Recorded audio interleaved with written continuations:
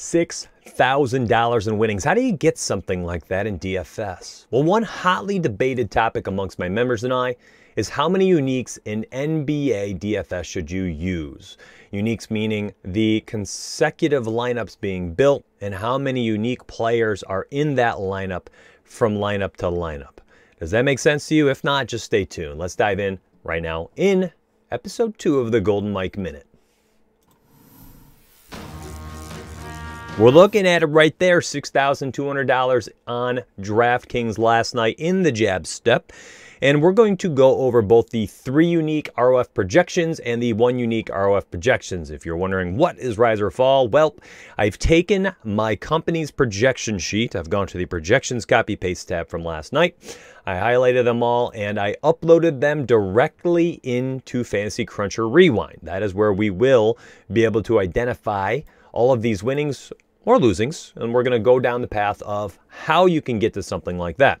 I've always said, number one, if you are bankroll building, you're playing lower micro stakes, you're playing lower entries, low buy-ins, smaller contests, by all means, I think 1 unique, staying as close to the optimal route and projections is the way to go. If you want to start winning tournaments, trying to take them down, I don't think that you can do that. Inherently, if you're going with 1 unique and you're keeping it close to 0% randomness or whatever the raw projections are for rise or fall, you are going to have a cashier approach because you're going to have all those value plays get used the most in your player pool. Those are the guys that are projected to be a value of 6.8, 7.2. They're going to pop in the optimizer every single time because that's how it's going to work. Now, if you want to try to differentiate from a cashier type player pool, you're going to have to tweak some things. You're going to have to make some price point pivots, which will be our next video.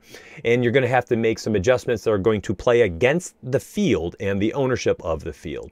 Now, if we rolled out just 3 uniques last night, you actually end up seeing this return. This is 3 uniques, completely raw projections. The only thing that I have done is I removed everybody under 20-point projection on DraftKings. I don't want anybody less than 20 points projected. I don't care if they're $3,000 and they're going to get me 19 points. Whoa, that's fantastic. But it's not going to win you a tournament most nights. You need a higher ceiling than that. So I have taken out every single person under 20-point projection, and that's it. I removed every 20-point or less projection, and I left the entire player pool.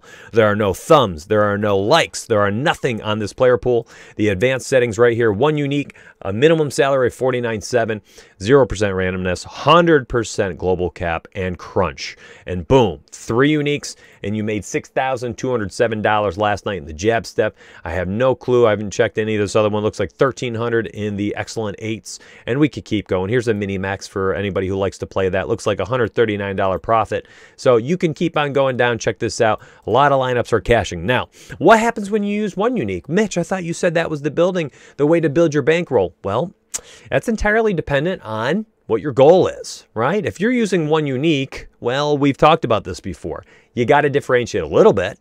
I don't think you can go just raw 1 unique. I think that is where it starts to come into play, where you're going to have to get off of some of the chalk or at least pivot a little bit to some of the other types of plays. If you don't, you're going to end up with a very cash game type result. And if this is your goal, you can totally do this. Last night, had you entered pure raw projections into DraftKings, thrown in 150 lineups in the minimax, that's $75 entry, and all you did was remove 20 points or less, you returned $46 profit. Not bad. You'd be happy with $46 profit. But if your goal is to win it, is to take it down, you're going to have to bump up likely the uniques to 2, maybe 3. You could keep it at 1, but then a lot of adjustments should be made. Like this one. If you're looking at Doncic and you think he's going to be highly owned, but you don't think you want to be eating that type of chalk, well, maybe you do a quick pivot like this, and here's a higher owned player at 10.5K. And you can give Kevin Durant a thumb up. Something like that would have netted probably a lot more Kevin Durant last night when he scored 77 points, and Doncic just sat there at 51 points. You could do the same thing at the same positions. You could look at something like Steph Curry at 9.7K, thumb down Doncic, give Curry a thumb up. Well, then 85% Doncic likely gone, and you're going to get a whole lot more in your player pool for other players who might be a better play. Trae Young was on the slate breakers list for a lot of our coaches last night. You give Trae Young a thumb up, and look, I made 3 little adjustments. I thumbed down Doncic, I thumbed up Durant, a price point pivot, and I thumbed up Trae Young. You could have even, and I'm not even getting Durant, by the way, so don't even worry about it.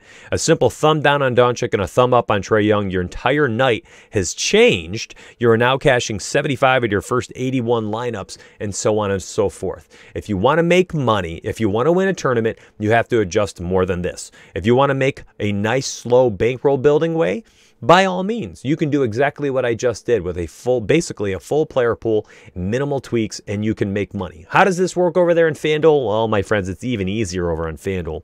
Last night with the one unique rise or fall projections, you cashed 120. Oh, I didn't even finish that off. Well, I played it last night, and I ended up getting, I believe, 137 out of 150 cashed, and I made $245 in the 25 center. I finished in 10th place. It was raw projections. I wanted to put it to task, see how it went. When you roll out, let me sort this by actual score. Actual score last night, 422, was the highest for the one unique. If you roll out 3 uniques for the rise or fall projections, the high score is 423. When we sort by the contest over there, we can actually go and see how we would have done. Let's say you're a big baller and you're playing the NBA Slam.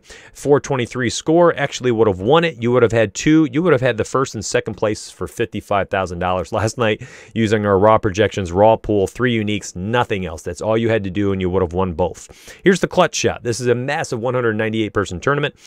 423 points puts you in 20th place. You would have won $400, not too shabby. And in the quarters, like I said last night, took 10th place myself, made 240. It was like $247. I posted it in Discord. It was not bad.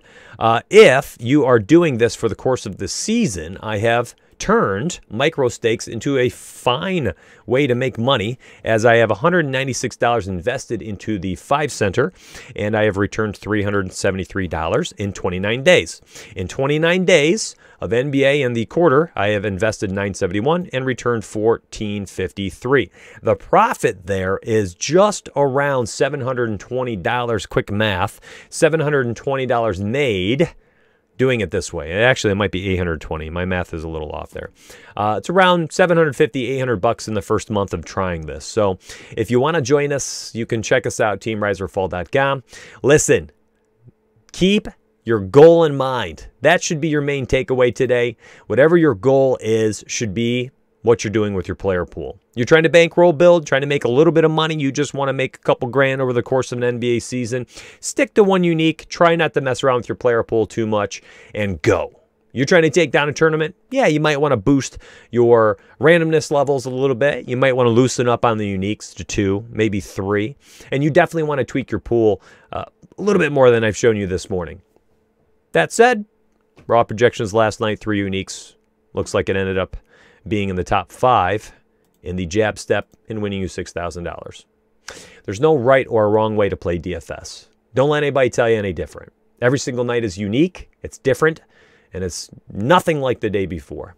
There are trends, there are things that we can identify, that we can approach each slate with that in mind, but it doesn't mean you're going to win the next night doing that thing. I think you could pick up on these trends, and you can have long-term success if you play to the trends.